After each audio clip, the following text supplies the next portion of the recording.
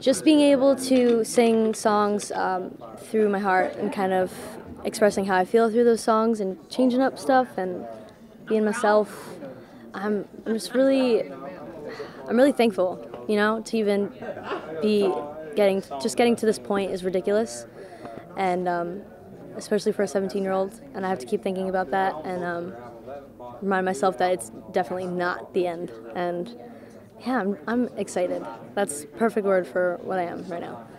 Just to continue and just be myself, because that's what's got me this far, and you know it's going to continue to get me, you know, places. And I'm just, you know, he just basically told me to never give up, and that this is a kind of a great moment to celebrate and not to be disappointed. I wouldn't change a thing.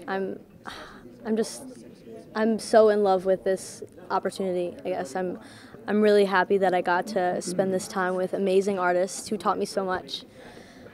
Yeah, I don't know. I'm really happy.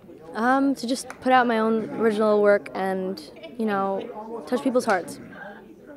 Thank you guys so much for supporting me this far, and I'm just so grateful for all of you, and it's definitely not the end, and you will see me again.